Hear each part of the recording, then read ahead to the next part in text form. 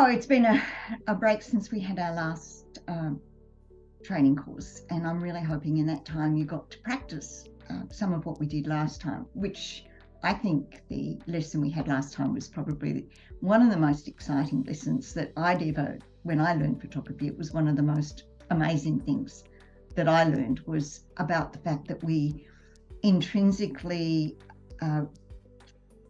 understand patterns within nature, and we see that as being aesthetically attractive. And when images mimic what nature does, we find those images have a narrative and are attractive. So I really recommend that you take on board what we did last time and review it. The videos are on the website and you have the link to those. But I'm just going to do a very quick review so far, because we're going to be talking about more of these things within today's lesson. We started off the beginning of this series talking about what made an engaging image, and timing is something in photography that's very important. But what makes something aesthetically pleasing and has an emotive narrative is what tugs at our heartstrings and makes us connect intellectually to an image.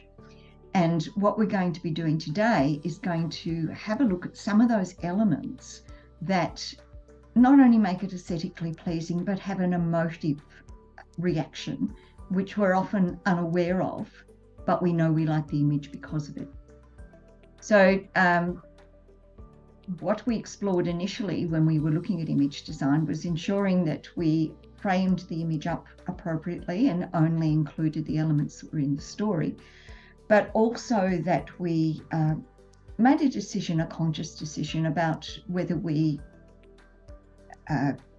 did a landscape layout, a portrait layout, and also whether we took the image from above, below, straight on, and realized that all of those decisions impacted the aesthetics in the image and also had an emotional response.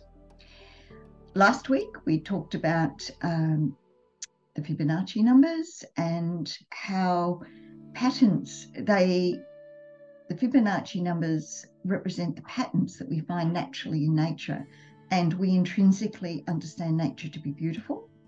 And because of that, whenever we see something that mimics nature, we immediately find it engaging.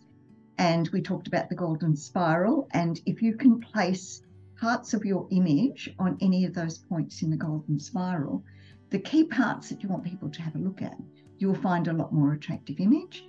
And when we combine those golden spirals for each of the different corners within our image, we end up with our approximation, which is a rule of thirds. And I strongly encourage you to put that grid up in your camera viewfinder to ensure that when you're trying to line something up, the rule of thirds is not something that you use all the time. It's not necessarily a rule, it's a guide, but it does tend to make better photographs when you put your key points on either of those four intersections, or if you've got strong horizontal or vertical lines, if you actually put them on the thirds. And that includes your horizon. Put your horizon on the bottom third or the top third. It's rare that a horizon works in the middle. It does sometimes if you've got a square frame, but most of the time it works better on the rule of thirds. So that's what we did in the last, I think, 5 lessons. And what we're going to do now is, when you're looking at a scene, trying to determine what aspects of that scene can you optimize and what parts of it will actually speak emotionally to the viewer and optimize the narrative. Because remember, we said that narrative and aesthetics were 2 key components to making an engaging image. And these are the things that participate in communicating that narrative to the viewer. And so today we're just going to explore lines, and a lot of you are quite aware of leading lines and in your photography have explored that, but there's all sorts of lines, and so we're going to have a look at lines and their point and direction. So typically lines connect 2 points, and they may not necessarily be a physical line. They can be a physical line, something like a vertical pole or a horizon or a bridge. They can also be implied, so that if you've got 3 people each looking at something, then there's eye lines there, that is the lines that we're talking about. And then there's the leading lines that actually guide the viewer's eye somewhere. They are typically, though, a predominant feature in the image. Even if they're implied, they're very much part of the narrative. And this is where, in an image, we can have a beautiful image of a subject, and the subject is beautiful, but we need extra information in there to actually communicate something that's emotive, to tug at people's heartstrings. And if we can try and incorporate some of these lines, we can then add extra, get extra bang for our buck, I guess, in terms of our image. The lines can have different functions, and more.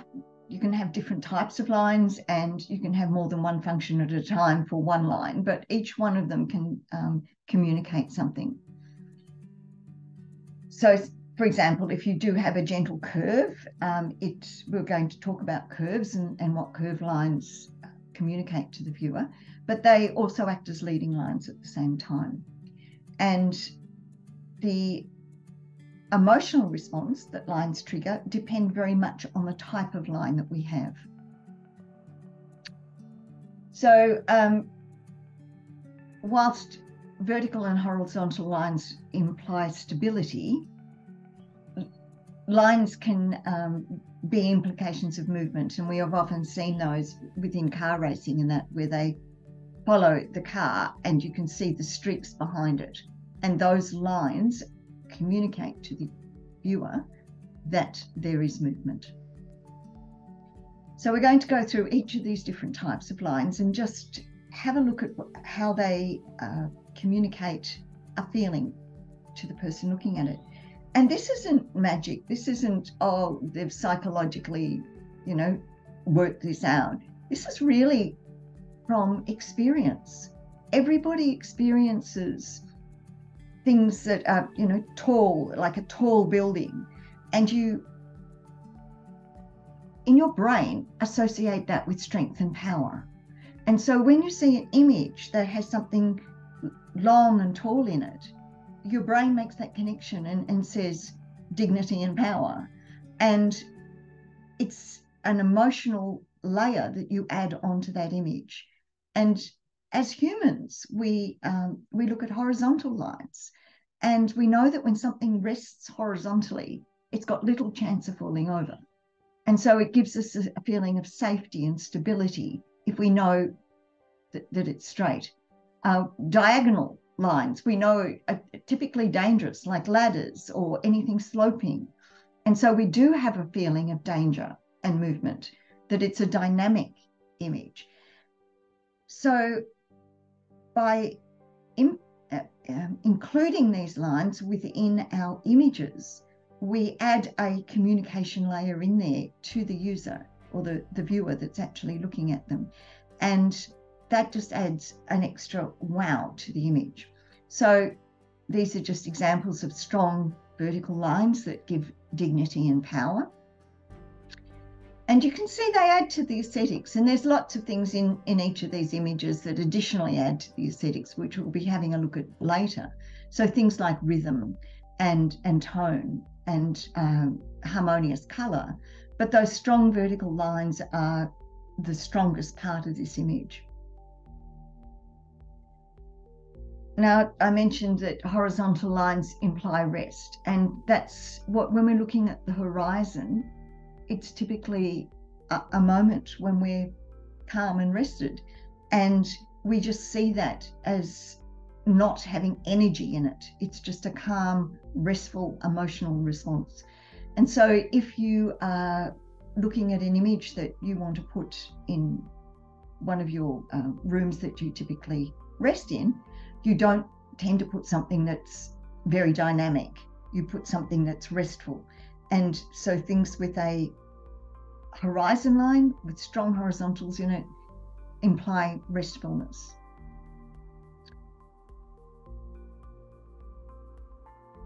We know that the vertical is strong and powerful, and we know that horizontal is restful. Well, diagonal is normally always dangerous.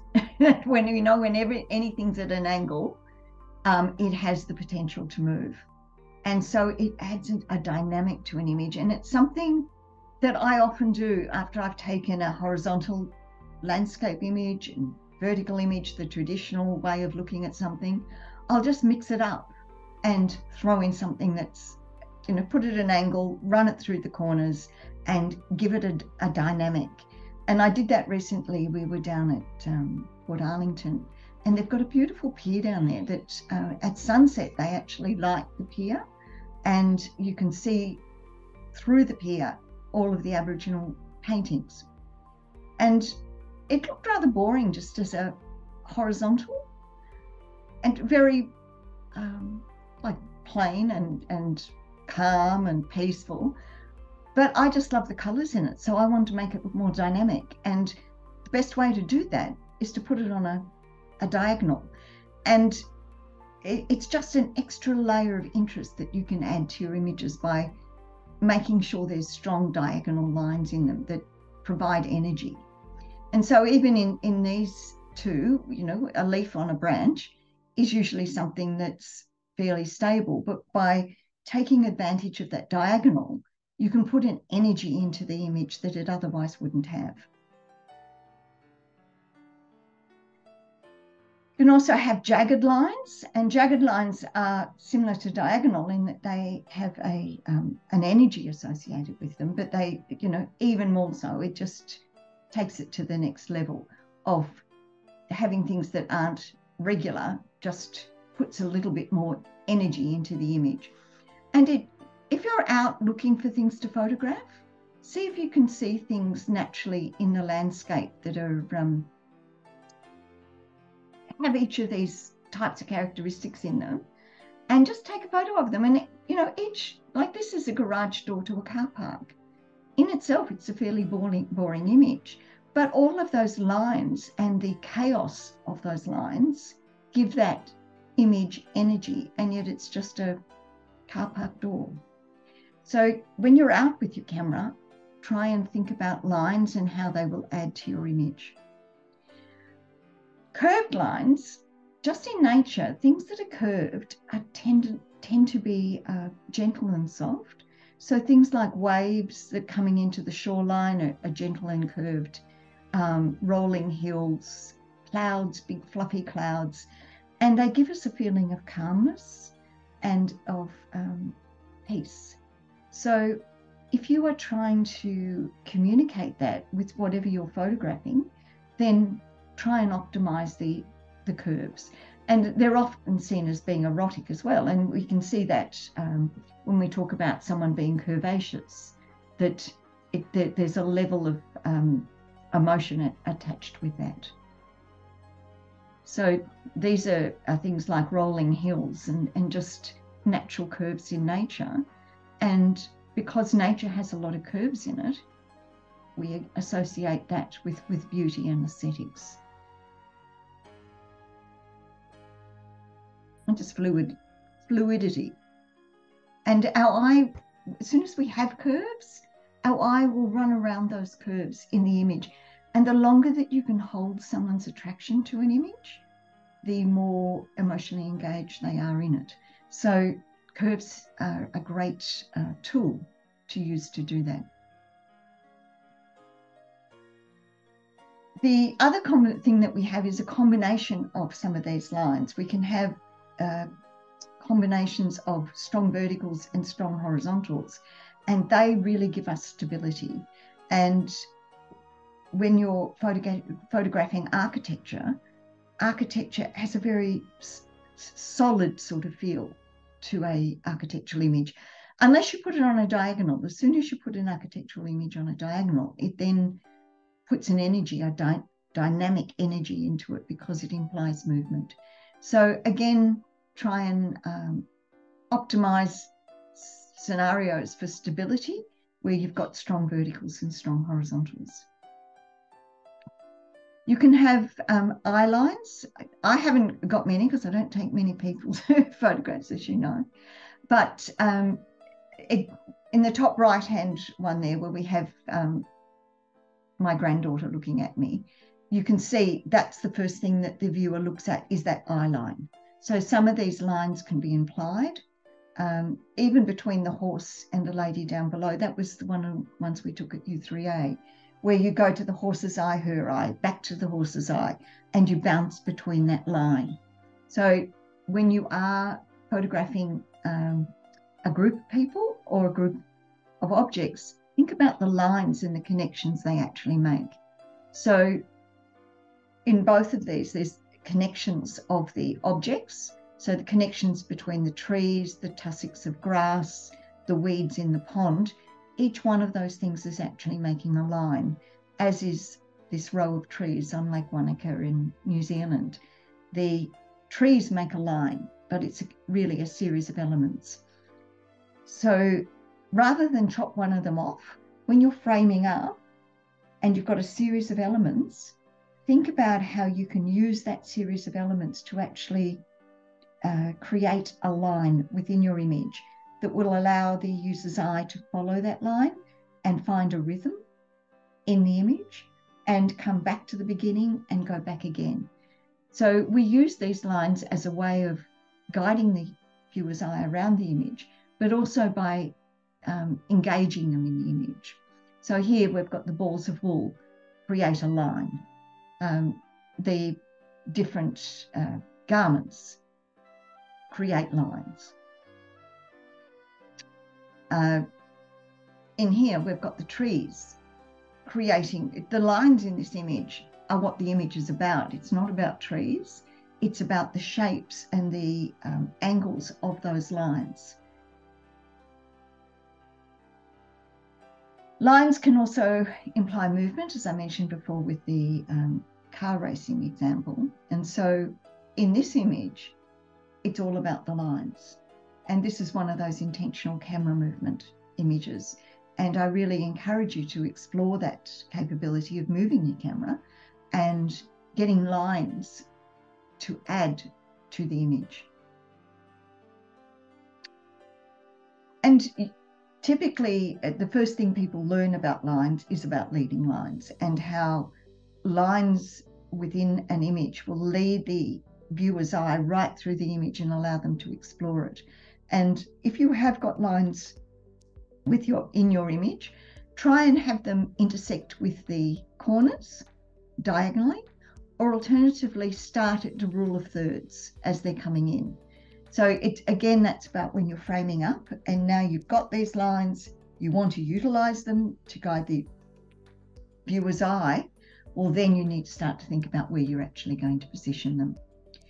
And we can see in the bottom left one, I've used the corners to position the lines, and then that has allowed the viewer to dive into the image, and all of the lights point down to where that woman's walking in, and the other one with the sunset is all pointing towards those people.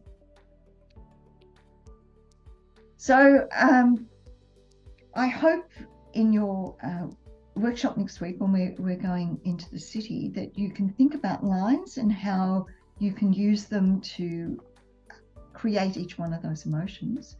And also, when you are including them within your image, be very cognizant of the rule of thirds and your frame, because they have to appropriately hit the edges of the frame at the correct spot, and also the subject that they're leading to, if you're using leading lines, needs to be positioned at somewhere that's aesthetically pleasing, either right in the middle if you're doing leading lines like up here, or alternatively the lines will actually lead to that. So I've got that sheet of homework for you to think about. But the other thing is, shoot some verticals, shoot some horizontals when you're shooting the buildings in the city, but try some diagonals and just see how it makes the image so much more engaging and intriguing, because people often don't see buildings in diagonals. Okay, well, thanks, and we'll move on to the next session.